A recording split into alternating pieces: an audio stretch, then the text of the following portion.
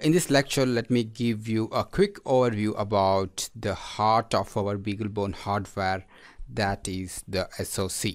As you know that SoC stands for System on Chip, and this is the idea behind the SoC. Prior to SoC, we have a big board where all the controllers like peripheral controllers, memory controllers, DMA controllers they are on the board. Okay, so for example, if you want to have the RS-232 functionality, then you have to first use the controller chip, okay, for it on the board. Okay, let's say if you want to use the Ethernet functionality for your application, then you have to mount the Ethernet controller on the board. Okay, so if you want USB functionality, then you have to mount the separate USB controller chip. Okay, and if you want to operate USB with DMA, then or any other peripherals with DMA, then you have to use a separate DMA controller on the board. Okay, so using these many controllers on the board, obviously they will increase your PCB size because you need more functionalities. Okay, so because for every single functionality you want to first mount the corresponding controller for it. Okay, so that would obviously increase the form factor of the board. So in today's scenarios, the manufacturers always want to keep the form factor as low as possible. So to solve this problem, so what the chip engineers have done is they have now come up with the SoC, okay, which actually consists of all these controllers on a single chip, and that's why it is called as System on Chip. Okay, so here is one such example. Okay, that is our AM335x SOC designed by Texas Instruments, and this diagram shows the functional blocks inside this System on Chip.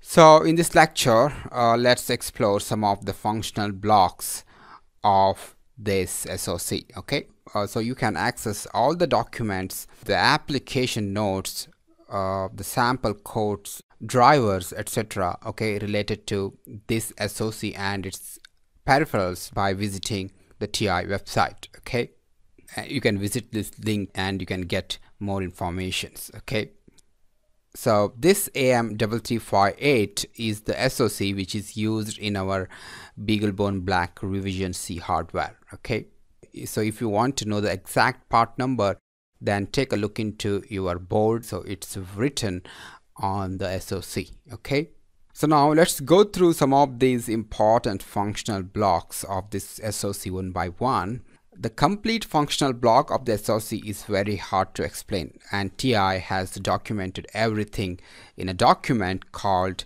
TRM. Okay, the TRM stands for Technical Reference Manual. So this document is above 4,000 pages. Okay, and will give you all the details about the SoC and its functional blocks.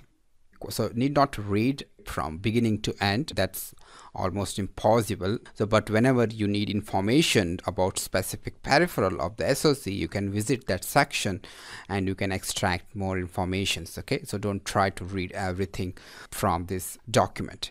Okay, so now we will refer to this document as and when we require information during the course. Okay, so here is another SoC from TI. Okay, this is OMAF 4460. Okay, this SoC is based on ARM Cortex A9 architecture. Okay, so the board manufacturers take these SoCs and they connect their board peripheral across the SoC.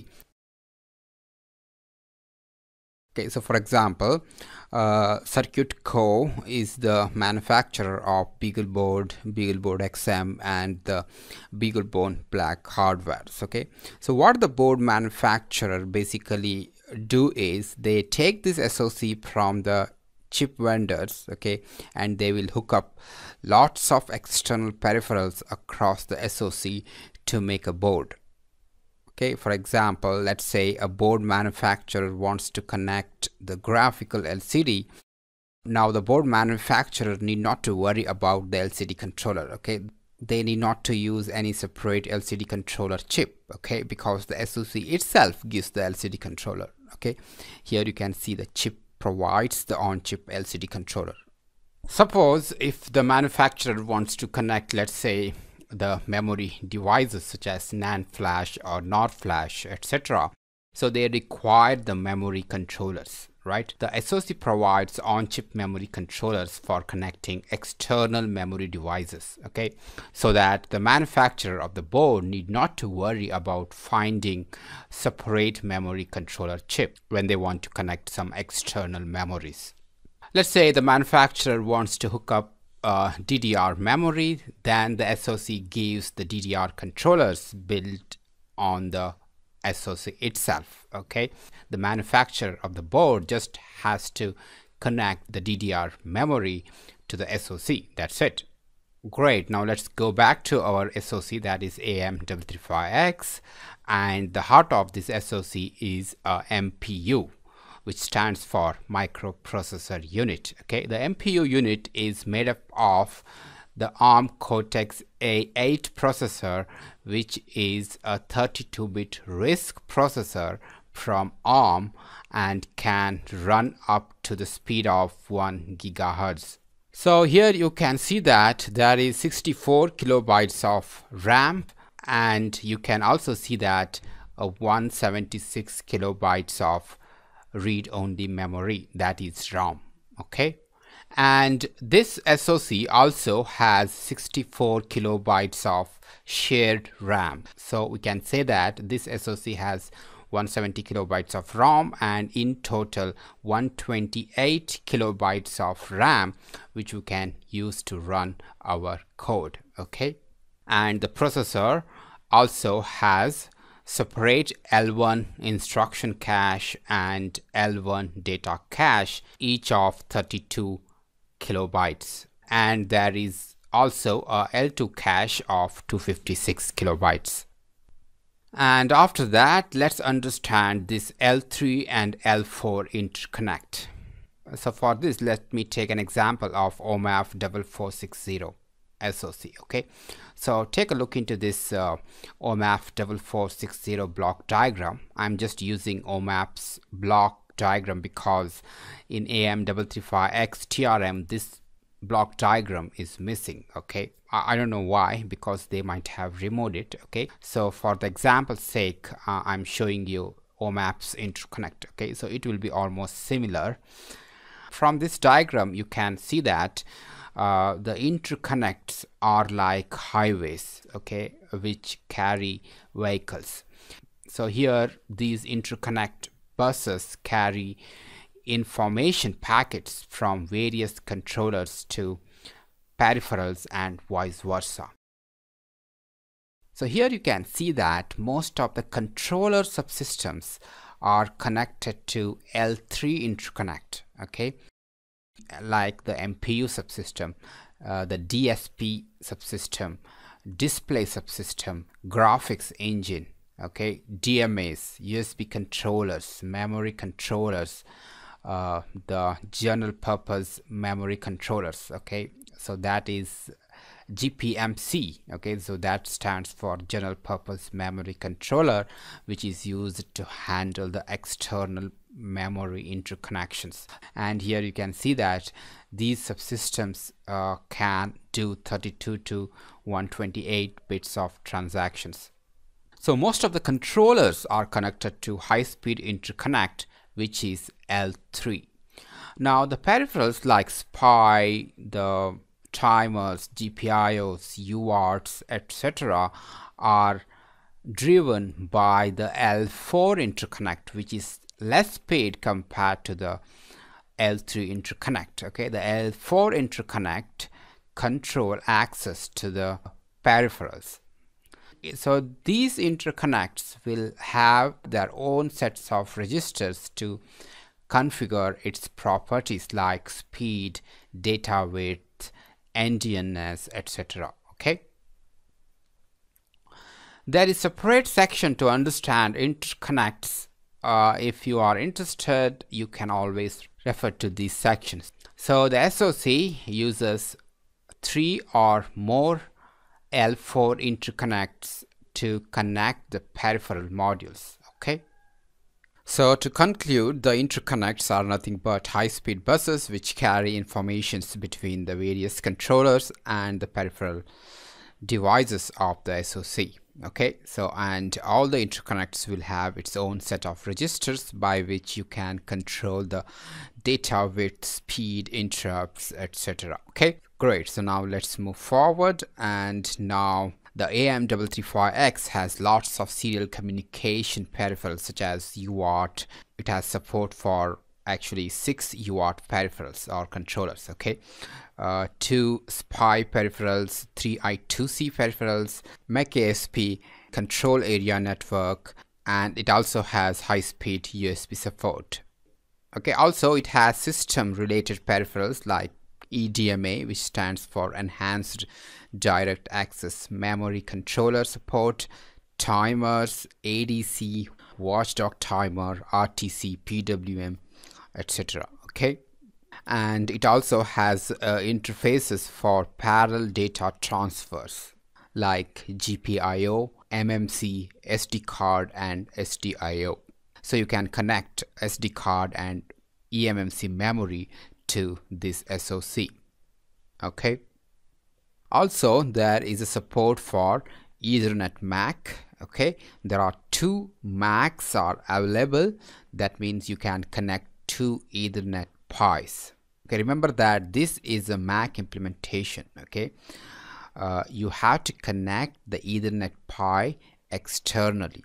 For example, if you check your Beaglebone hardware, you have a Ethernet RJ45 connector over here, right? So whose part number is P5. Now let's go to the schematic of the Beaglebone Black hardware and let's check the Ethernet connection. So here let's search for the component name. Okay, so the component name is P5, right? So let's search for that. Okay,